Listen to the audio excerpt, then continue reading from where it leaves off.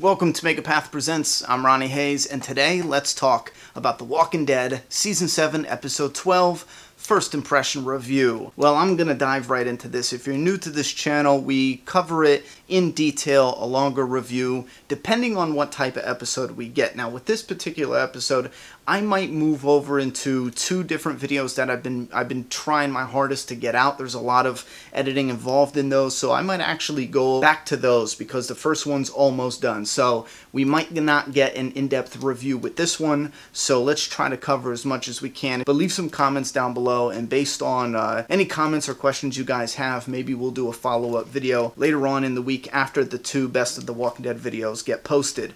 With that being said, I haven't seen a lot of stuff from the fans. Now, during the episode, I comment in the Facebook group, the Map Fan Family. We have a thread up for each new episode, and I have seen only a few comments, some positive, some negative, but I'm already getting the gut feeling that the fans are going to complain about the deer. It was poor CGI, you know, but I didn't think it was a scene killer. It was just bad CGI deer.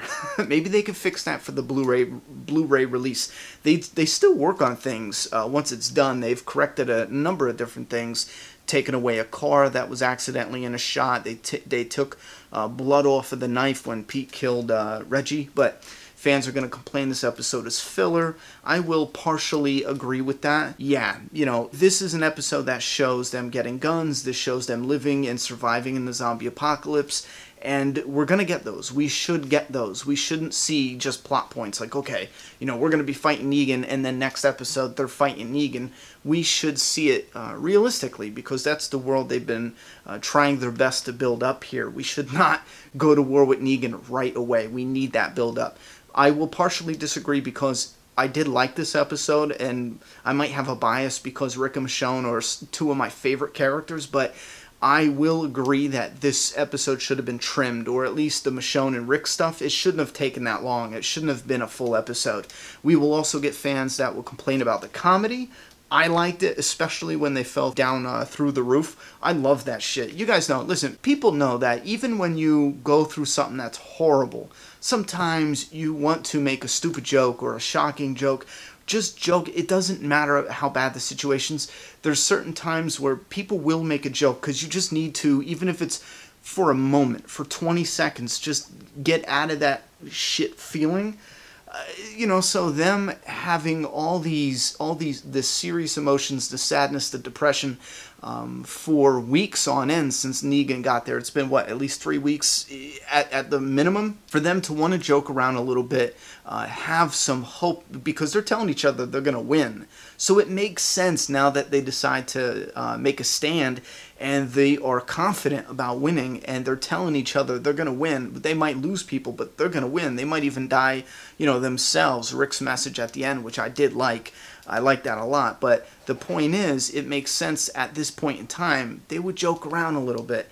Fans might even say this episode was cheesy. You might have to pinpoint some of the cheesy moments. Off the top of my head, I can't think of any, but I definitely, if I think about it or rewatch it, I could probably pick out one or two, but fans usually pull the cheesy card when it comes to relationships, although I think this one was done especially well. Maybe the chili and macaroni and cheese. That was a cheesy moment. That was a poor joke. Mac and cheese, get it? Anyway, fans might complain about the Rick fake-out death. This I will disagree, and this I did see a few comments. I went and rewatched the clip they put on AMC just on accident because I went to watch the episode showing next week's episode, and there was a lot of fans talking about the fake-out death. Like, how dare you fake out Rick's death? There's no way I thought he was dying. And I have to disagree with that. If you thought that was a fake-out death, I strongly disagree. For me, that was about Michonne in that scene.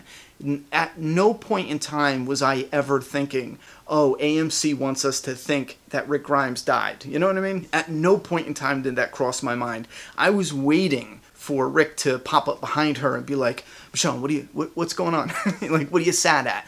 I was expecting one of those moments because this scene was clearly set up for Michonne. This is a person who was emotionally destroyed when she first came into the series, and she opened up. She opened up to the entire group. I don't want to go one by one, but there was Herschel, there was Glenn and Maggie, and da-da-da-da-da-da-da-da, and then finally Rick, and now she has this family with Rick and Carl and Judith. To lose him now, after opening up, like, she lost everything once, and then she opened back up, accepted people, she went into a community, and to lose that again, it would be an even bigger crushing blow, because it would be like this really long joke. Oh, Michonne, you thought you can have some happiness?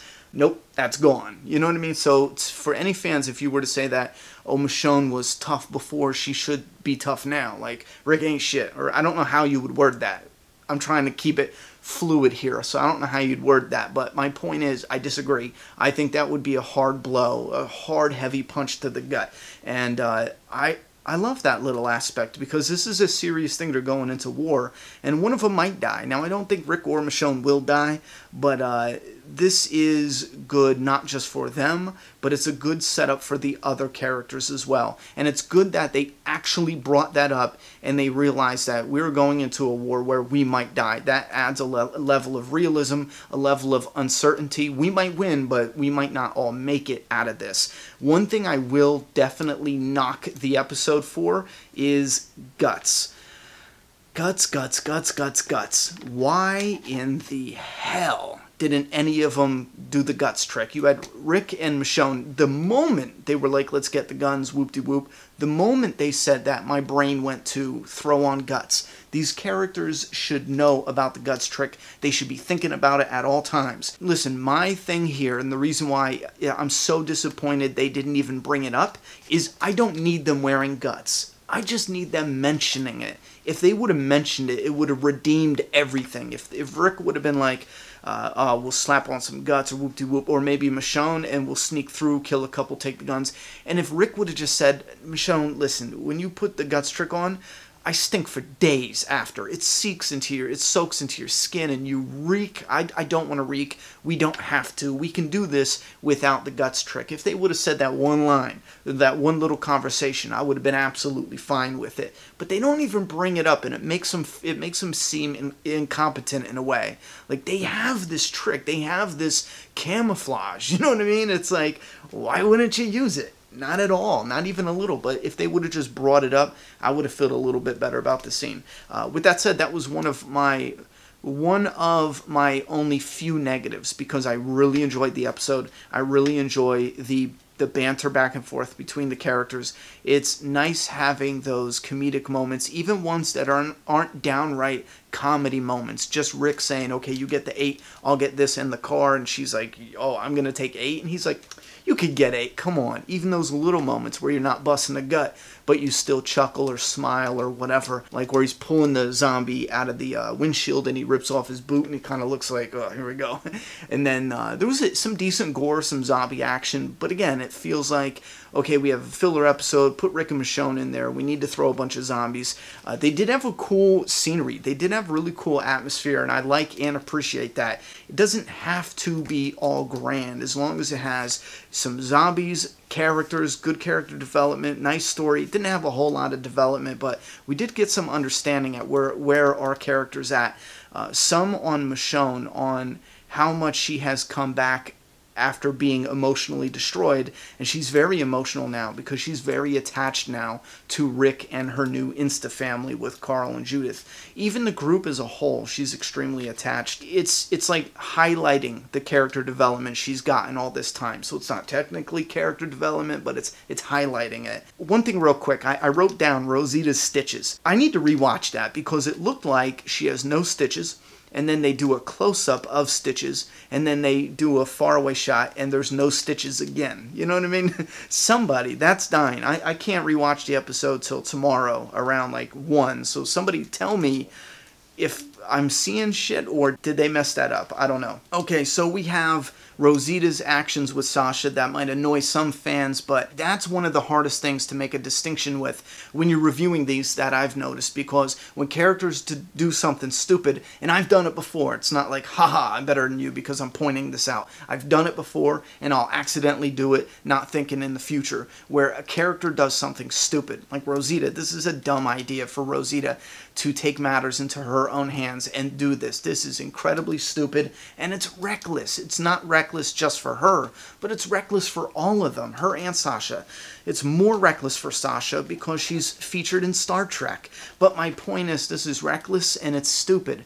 But it's not fair to say this is stupid for the writers to write this. They're writing Rosita to be reckless. So if she is reckless, we can't point at the writing and say it's bad writing. No, this character is making a bad decision. She's doing something she shouldn't do. So hopefully that's a side story that goes the wrong way, because I don't see that working. All this build up to war, and then we're going to have a sniper take out Negan. No, not likely. So if you want to say Rosita's being dumb, yeah, she's being a dumb bitch. And the scavengers / heapsters, one thing I do want to say right now, I'm seeing a lot of fans, more than I would like, to be honest, saying that because we call them the scavengers and we didn't actually get comic book scavengers back in When the Wolves. If you don't know, the Wolves were the comic book scavengers. But because they were the Wolves and not the scavengers, a lot of people are saying that these are actually the scavengers and they're going to betray the group, or they might rob them or sneak in and whoop-de-whoop. It doesn't matter. The point is, they might betray them. Absolutely. After their little interaction now, I trust them a little bit less than I did before, and I didn't even really trust them before. There's something just shady about that. Maybe it's the way they talk. It is a little annoying, and listen, you need to add a character making fun of the way they talk. I was hoping Rick and Michonne would do it there, but you need to. I was also hoping for Rick to be like, straight up, no, not the cat, add in a little more comedy there, but he didn't. Oh well, I get it. But a lot of fans are saying that just because of the scavenger name. Now listen, okay, even if they betray the group, take the guns and just leave. Let's say they just straight up leave. They're not the scavengers. That's been made clear. Lots of people are scavenging shit. It doesn't mean they're the scavengers. And no, they're not the Whisperers either. That's another group. Don't even worry about it. If you're a TV-only fan, don't even listen to people saying that. Watch, I'm wrong. It wouldn't be the first time. But yeah, so, all right, this episode, liked it. It was good. I could tell it's going to get slammed. It's not the best. I'll even admit that. For the plot, this is a stall. And even though I liked it, I'll admit it, it's a stall. I want the story to keep going and going and going. And they found guns. Okay, it feels like that's a little bit of a victory. The story's going. It's chugging along. We get to the heapsters, the scavengers, and they're like, this isn't enough. The story's no longer chugging. This entire episode it's dead. You know what I mean? It just stopped dead in its tracks, and now it's like, oh shit. And they did end it with a little shine of hope about Tara and the other community. I know we're gonna get fans saying this is a bad episode, and I am trying to defend it because I did enjoy the episode. We don't need every single episode to be a home run, fantastic, iconic, legendary episode. But I also don't want to go too, fanboyish, but I will say you can make the argument as of right now, unless we see something different, you can make the argument that we don't even need the heapsters. Maybe they're there for bodies in the battle. If that's the case, fine, because I want to see an all-out war. I want it to be a whole episode. Chances are we're only going to get a half an episode, or half a season, sorry. I want it to be a whole season. Chances are we're only going to get a half season. But my argument is, if they are a community we get to see torn up in a war, I'm secretly fine with that. Maybe that's not a secret now, but it feels like this is something that is padding the runtime, filling out the rest of the season, because do we really need them? If we have Oceanside and their guns, do we really need the heapsters? Tara is coming to Rick and gang, hey, listen, I have something I want to tell you. Chances are, not next episode, but the episode after that, we'll be going to Oceanside. So next episode is Carol and the Hilltop and stuff. The episode after that would be most likely Oceanside. I don't know, I'm just guessing. I don't look ahead to the summaries and stuff. But anyway, that's my thoughts and opinions on it. I liked it. I enjoyed it. If you didn't, I understand why you didn't. However, I do. It wasn't a home run. It wasn't even fantastic. It wasn't in my top 10 list, not by a long shot. It was just an average, good episode of The Walking Dead. You guys let me know. What did you think of the episode? Put your thoughts and opinions in the comment box. I'm done talking. It's your turn. Subscribe now.